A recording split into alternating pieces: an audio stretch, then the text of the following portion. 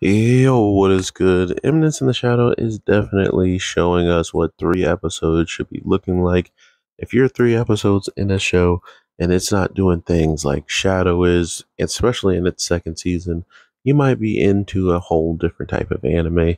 Seeing that the Blood Queen Elizabeth is resurrected and nobody can touch her, even his own subordinates, because of the way she can control blood and attack people, plus heal even when she's taking damage. It just goes to show even the Calamity Witch coming up and finding out that it's a part of Claire was pretty cool.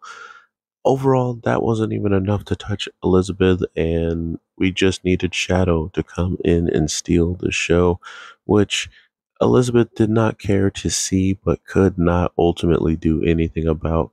And for every piece of gold that she destroyed, Shadow wanted to destroy her ever so more.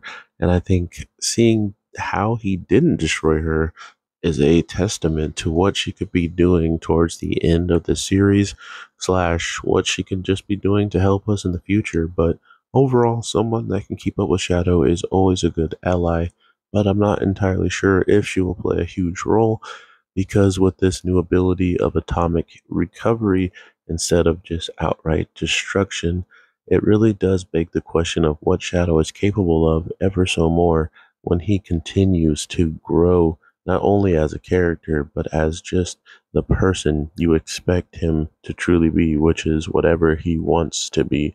And it looks like we have another story to tell with the cat girl.